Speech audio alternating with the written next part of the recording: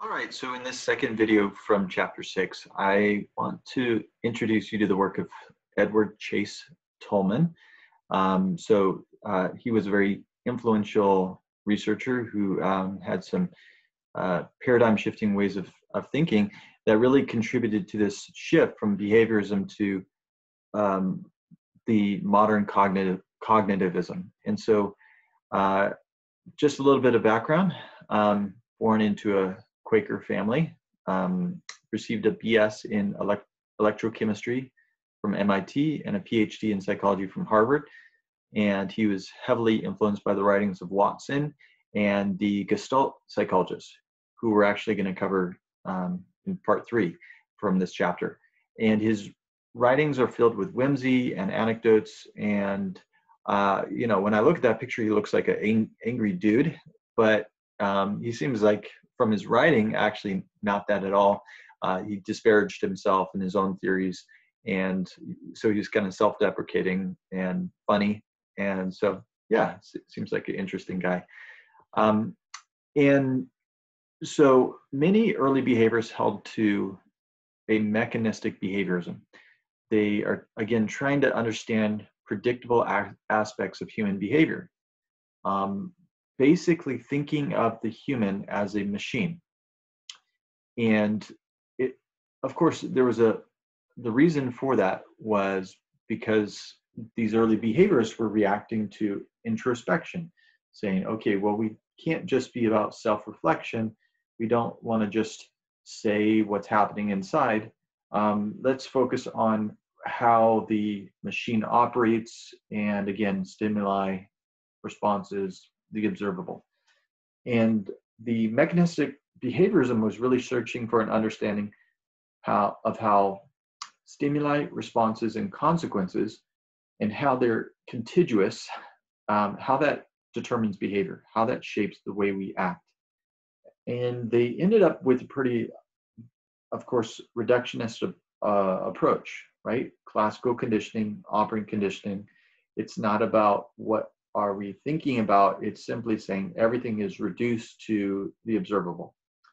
It doesn't have this big picture, questions of why and purpose and things like that.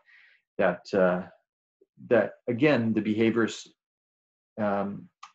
removed from their theories. They didn't want that in their theories because they thought that's not what psychology should be. But Tolman disagreed, and he developed what he called purposive behaviorism. And again, it's a transitional perspective because he was in this period of behaviorism, the 30s and 40s, and he was shaped by that overarching framework, but he was transitioning to talking about things like purpose. And so this is really shifting us from behaviorism to cognitivism, where psychology is focused on decision-making, thinking, problem-solving, imagining, things like that, as opposed to observable behavior. So one of the most important studies that he did was what was called the blocked path study. And if I tell you this, it's going to seem unsurprising. But in terms of criticizing the behaviorism, this was really this was something that the behaviorists would really struggle to explain. So basically, he would give rats an opportunity to walk through a maze. And first off, I'm sure that many of you have heard of like using rats in mazes and kind of associating that with psychology. Tolman was really one of the first to do this. And so that's really a big contribution that he made, was saying, okay, this is one way we can understand psychology, is letting rats navigate mazes. But in this study, he was, oftentimes when they did that, it's about getting from the start to the finish and getting it there as fast as you can. And there's usually a maze, and they have to figure it out. This was a more straightforward maze. It actually wasn't very difficult. You could see that in the graphic there's a start and there's food, and it's basically a straight shot. Now, that doesn't take them long to learn that. And what he studied was that, okay, if you give them a chance to learn this maze, and well, if you give them a chance to navigate it, they will, um, if you they will go straight through. But then if you block, it says block A. Okay, what happens if you put a wall in the maze? What are they going to do? Well, they will likely take path 2, right? So path 2 is the fastest way there. But if you block B, what they found is that even though they could go straight, they could go to the left, they didn't do that. They actually recognized that, oh, it's blocked up ahead. And even if I take path 2, I'm still not going to get there. So they could see that. And what they decided is, I'm going to take path 3. So what they found is that they basically could recognize that the rats understood what was occurring. So again, if you block A, they would know that that straight path 1 is blocked. Okay, can't take that. And so I'm going to take path 2. Now, again, if you block B, they could potentially say, oh, well, this path is blocked, but I could go this way. But they recognized, they created a cognitive map and said, oh, if B is blocked, of course, path 1 is blocked, but path 2 is also blocked. So I'm going to take path 3, take the long way around, because that way is presumably not going to be blocked. So they actually had again, a map of the entire maze, and they basically could recognize that path 1 and path 2 were the same, and they're going to converge, and they're still going to be blocked if the block was at B. Okay, so from this, what did Tolman take away? So according to Tolman, he saw the rats' learning and behavior as purposeful. They're achieving a goal. That learning involves the development of cognitive maps. So basically, the rat is developing an internal representation between the goals that they have and the behaviors that they would use to get those goals. And they have as well a knowledge of like the environment around them. So they're seeing the world around them. And okay, how would behaviors look at that? They would look at it as response consequence. So if I take this behavior, I'm going to have a consequence of getting to the goal. Behaviors say if there's no consequence, there's no learning. So if you the only way that you learn is by getting to the goal, getting to the food or whatever it is, the treat that they have at the end, and that they wouldn't be developing anything like a cognitive map, anything like that. And so what Tolman showed is that they're learning more than just consequences. They're learning to represent the world around them. Even rats, right? Rats that seem so dumb are representing the world around them, developing maps, and understanding that there's different options available to them, and recognizing when to use a different option. Another example of this is the place learning study. And so in the beginning, this is pretty straightforward. They learn to go from the start into this big round area, and then follow this little track here to get to a goal. And then what they did in part B is they blocked this alley 1, and said, okay, what pathway are they going to take? So the rats normally would go this way, that way, that way, that way. And what the rats ended up doing is say, well, this way's blocked, but my goal is over there. I'm going to take this pathway right here. So they recognize, again, they have a map of the world around them. They recognize that when I went this way, that way, that way, that way, that I'm arriving over here, and they could actually just take this pathway that was going to go directly towards their goal. They said, well, Obviously, they don't know if that's going to get them there, but that's a good guess to say I'm going to go that direction. A third example of this is where, and this was by a student of Tolman's, they monkeys love bananas. We all know that, right? Monkeys also like lettuce. They'll eat lettuce. They enjoy lettuce. Now, what they did is, this is a little mean, but a little funny too, if you have my sense of humor. They put a banana under a bowl and then distract the monkey and then take the banana out and put in lettuce. And again, the monkeys like lettuce, but they like bananas more. So the monkey would come back, lift up the bowl, and they'd be expecting a banana. They would get lettuce. Now, again, if you hadn't shown them the banana, if they had lettuce underneath the bowl, they would eat the lettuce, they would enjoy it, they wouldn't get too excited about it. But because they were expecting the banana, they get really upset, agitated, they're angry monkeys, and they flipped it over and were like, where's my banana?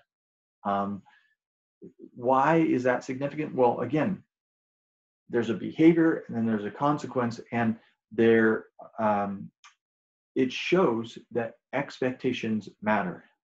They were expecting something, they didn't get it, and because of that, they were upset, angry, and so you have to look at that as, okay, they had the consequence of lifting it up, of something that they desired, but the reason was it was contrasted with the banana, not as good, and therefore frustrating. And the fourth one, sorry, is called latent learning. And so this is another thing that Tolman contributed. So basically, he would put rats in these mazes for several days, and he wouldn't feed them in the maze. Right? So they would get fed, but outside of the maze. And they were just walking around, right? That's what rats do. So the behaviorists would say, they're not going to learn anything. There's no consequences. There's no rewards. They don't actually learn how to get around this maze. But what they did later was then they were given rewards for navigating the maze. And the rats that had this chance to navigate it did far better than the ones that were introduced to the maze and then allowed to get the reward right away. So the thought is, rats are learning absent of a consequence. So again, what do you call that? You don't call it classical conditioning. You don't call it operant conditioning, because there's no consequence during that time frame where they're just navigating, walking around. What do you call it? Well, you have to think about it as there's learning that's occurring. Their behavior is different because they had that extra time. But again, the behaviors don't have an explanation for it. So what Tolman really did is he said, okay, there's cognitive maps, behavior is purposive, there's expectancies, and then there's what was this last one? There's learning that occurs outside of consequences. So all of those are really challenging the behaviorist paradigm and suggesting that we need to move to this cognitive framework. So it's the search for rewards, not the reward itself, that directs behavior. It's this idea that I want this outcome, this goal, and I'm going to try to figure out how to get it. That determines how people behave, and so it's really reframing it as, instead of saying, oh, why do we behave a certain way? It's not because of the consequence, it's because of the expectancy. And again, an expectancy is a cognitive element. We learn stimulus instead of stimulus response consequence. We learn how to develop this linking between stimuli and expectancies. And well, I'm expecting, with this stimulus, I'm expecting some sort of outcome with my behavior. So if we're trying to if we're trying to reinforce studying with better grades, well, you should be testing them based on what they learn while reading. So if we're trying to encourage people to read, we should test them on reading. And that's kind of why I ask you to do these quizzes of the readings. It's because I want to show like this is important. I'm not just going to ask you to read and not have any questions related to it. I'm trying to link it all together so that you have basically a consequence that you can say, when I read, I will get this outcome. And this sort of purposive behaviorism, it's molar, not reductionist. I don't know if you recall from chemistry classes in like high school or college, but they talk about molecules, right? You know molecules, but then they talk about moles.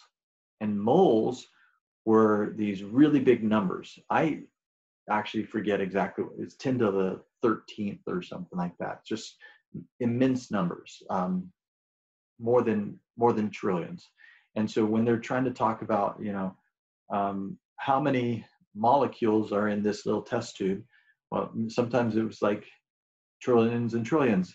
And so they say, oh, there's 12 mole. It's a number.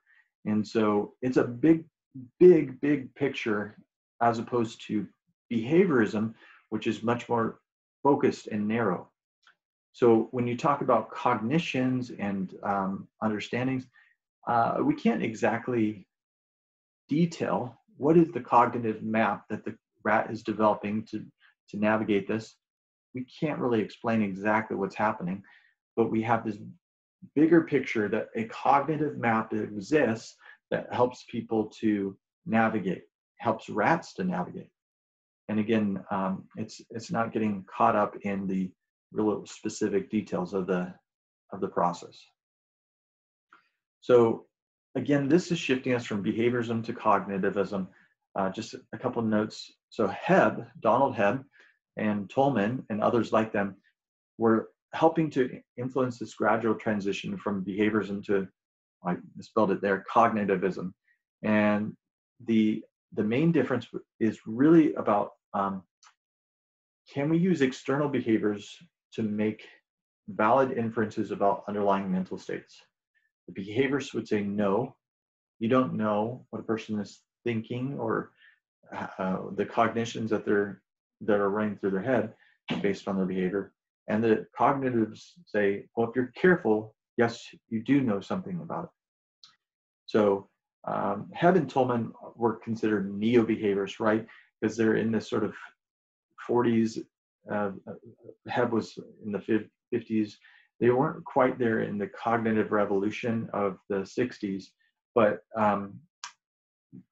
they were certainly not the typical behaviorists. All right, and I think that's my last slide, so I'm going to come back to this one in part 3, and I'll wrap it up here.